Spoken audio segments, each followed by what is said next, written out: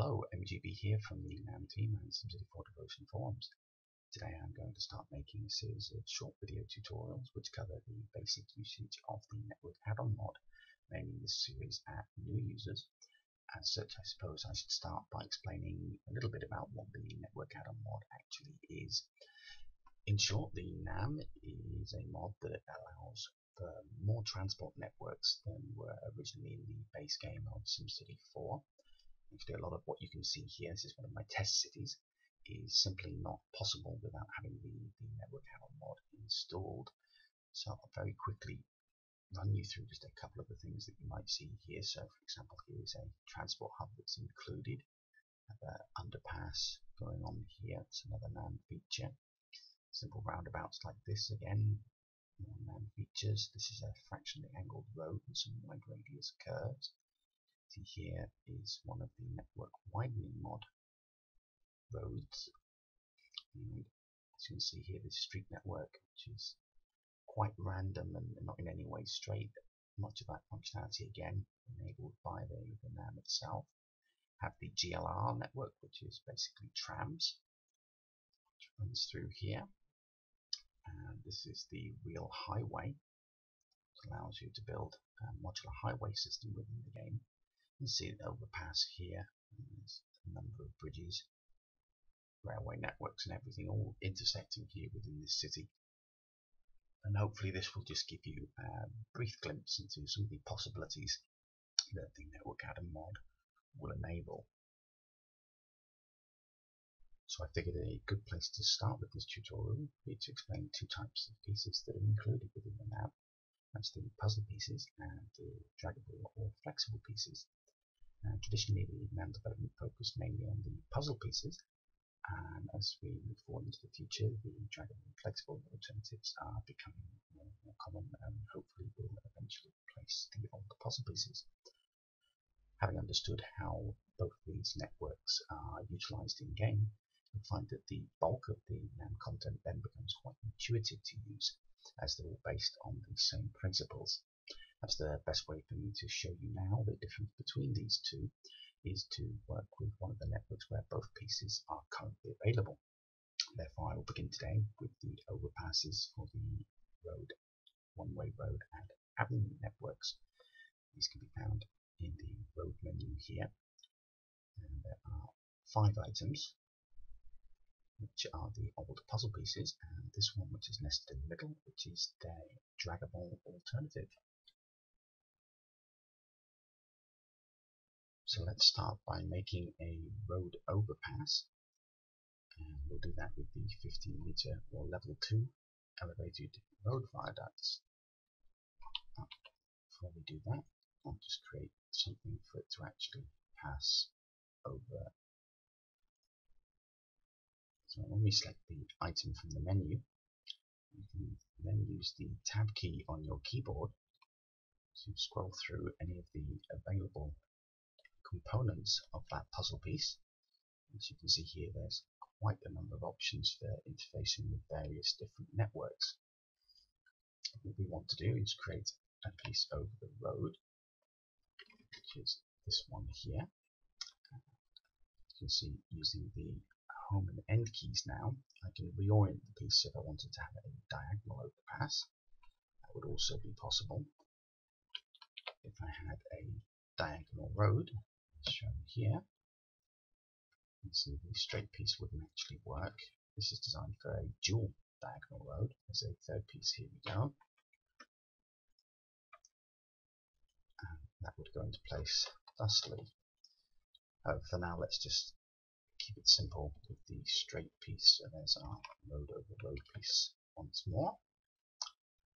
And having put the main overpass in place, because these puzzle pieces are modular, you must now find the remaining pieces required to complete your viaduct. You can see here with the main straight piece, there's actually an option with or without the pylons, which gives you a little bit of additional flexibility with the visual side of things. Just on one side, we'll put a ramp transition. As you can see, it's now possible to connect that up to another road. So that's how you would build with the puzzle pieces. This is the draggable equivalent, and they're based on what's called a starter piece. So here in this menu, you see we have the level 1, level 2 pieces for all 3 networks. And I'm just using the tab key to scroll through those. Then there are the ramps, again 6 for each type of network available. And then finally these 2 pieces at the end, the flexible on slopes. We'll go into what those do a little bit later. So for now, let's take the level 2 starter piece, and all we have to do is click the starter piece into place like so. And because this is a road, we will take then the road tool, and you just drag the road through the starter piece, and we can go straight over, and automatically creates the overpass for us. If we want to, with these draggable options, we can even switch to a diagonal road at this point, or we can have a 90-degree bend. And all of this is possible by just drawing with the road tool as you normally would, as opposed to having to switch between and find multiple different pieces to make that functionality work. Another thing that you can do with the draggable networks that you're not able to do with the puzzle piece ones, say for example this has already been built and I decide now that I want to put a railway running underneath it as well. Actually, I can't do it on that piece, but that gives me a chance to show you something. So this is where the starter piece was laid, and it's not possible to put a network straight under those. You see, once you've dragged out a few tiles, it's actually possible to delete that starter piece. So now, if I want to put the rail network there, as you'll see, that will actually work. Much the same principle, we could add a street if we wanted to. And as you can see, that it's actually a lot more flexible in terms of the fact that you don't have to rebuild everything. So if we look at these puzzle pieces here, if I wanted to replicate the same changes, I need to delete the necessary pieces, run the new network underneath, and so it's important to make sure that the network is there before you put the overpass in place. Now I would have to find the road over rail and road over street pieces here to actually change the overpass. So having done that, let's just finish this off by showing you the ramp pieces. So using Shift and Tab here because it's quicker sometimes to go backwards through the menu. And it's a level 2 road slope we require. I've rather messed up there and then I don't have enough space for it. There we go. And as you can see, this can just be easily connected as so. Now this is destabilized a little. You'll find if that happens, you get problems. Just clicking around will often fix the problem. If not, you can add an additional starter piece which will help stabilize everything. So having got our basic overpasses into place, it's about time I showed you those on-slope transitions that we mentioned earlier. Before I do though, I think it's important to point out a few facts about the height system in the Network Addon Mod. Essentially you have 5 basic heights. So these networks you can see here, these are all on the ground or level 0, i.e. not elevated. The 2 overpasses that we've put in, these are both level 2, which is at 15 meters elevated. There's an intermediate between those, which is the level 1 at 7.5, and there's also level 3 at 22.5 and level 4 at 30 meters. Now it's important to note that not every network will support every height. However, what's also important to note is that the difference between heights must always be exact in order for transitions to take place and look right. So I'm going to give you a few tips as to how to make sure that your land is nice and level and flat for this to happen. So if I just very quickly stick a few bumps in here so I can make a good example. If I now go and find one of those on-slope pieces from before, so the level 2 on-slope would be the correct one to interface at the end of this viaduct. When I place that down, it's expecting for there to be a 15-meter difference in height between here and here, but there isn't. And so what that means is that the piece is trying to compensate and therefore looks all wrong. Now we know that this area here at the edge of the overpass is exactly flat. So what I'm doing now is I'm just clicking using the rail tool, and these are called stubs, where you have an individual tile being clicked next to each other. And as you can see, as I do this, it's leveling out the terrain, taking away those bumps. Now I hear you say, it might be flat, but we need a 15-meter difference between these two, which is quite correct. And we can use a tool that comes with the NAM. Go to the road menu. Here are the hole digger and razor lots.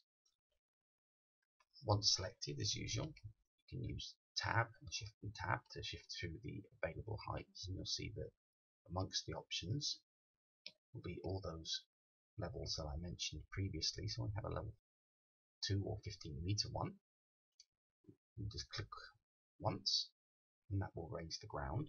If we were trying to do the opposite, it would also be possible to lower the ground as such. And as you can see, using these stubs, if you click them, in this case on the 15-meter high elevated section, when I click next to them, the land around it levels to exactly the same height. Having put a series of stubs in place, any network then drawn perpendicular to that will also take on the same height. So it makes it very easy and quick to create an embankment here, so we can use these on-slope transitions. So for the draggable network, we want the support here to touch the first tile to the left of the new embankment that we've made. As such, when we click to place that, well, one thing that's important to note, you can't drag through these transitions. Now there's some of them where it might let you, but if it does, don't do it, because that will actually mess up how the piece looks in game. So what we want to do is to drag away from it like so. You see it automatically connects and changes to the right network. And the same on the other side, drag away from it into your viaduct, and then we have a nice neat transition. And as I said, this is exactly 15 meters height difference between here and here. Now we'll do the same with the puzzle piece. Again, using Shift and Tab here, find the straight road on slope piece, and as you've noticed, the previous transition was one tile further, but the puzzle pieces need to be so that the transition piece is just hanging on the edge, the angled part of the embankment, and click to place like so. Just need to fill in that last gap. Now one thing that you might find useful to know, if I try and drag a road that's perpendicular to the embankment, that's not possible with this puzzle piece. Perfectly fine with the flexible alternatives.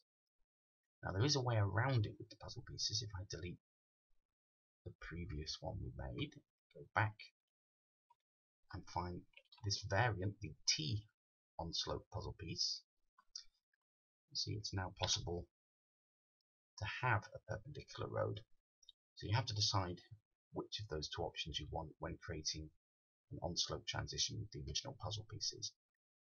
If I only want this to be a T-junction, I can delete the tile on the edge. I can even change my mind and just return it to a straight road once more. But it is necessary to select the special T piece if you want to have that functionality. One thing I will briefly touch on now is the use of a slope mod. Now these are not things that are included with the NAM, and it doesn't include any slope mods as standard. But with this embankment here, if I start to clear away the unnecessary parts of it, obviously sometimes when you're making a on-slope transition like this, it will be because the area you're transitioning to is actually at a different height. But you can also use them to create, rather than a standard ramp as we've done on the other side of the overpass, we can just run a ramp which is an earthen ramp, which is quite commonly used in the real world. It's cheaper than creating actual ramps, just to basically terraform the land for it. As you can see here, this is not a very good looking ramp at all, but I happen to have a slope mod installed, and if I switch to one of the networks, which is my real highway, you can see it's possible to actually get a very nice tidy looking slope there. If I were to use the rail network, you get an even shallower slope.